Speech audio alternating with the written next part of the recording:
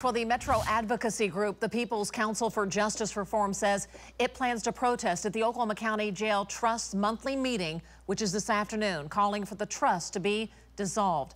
All of this comes after a grand jury here and an investigation recommended the Oklahoma County Sheriff's Office take over operations at the Oklahoma County Jail, the detention center.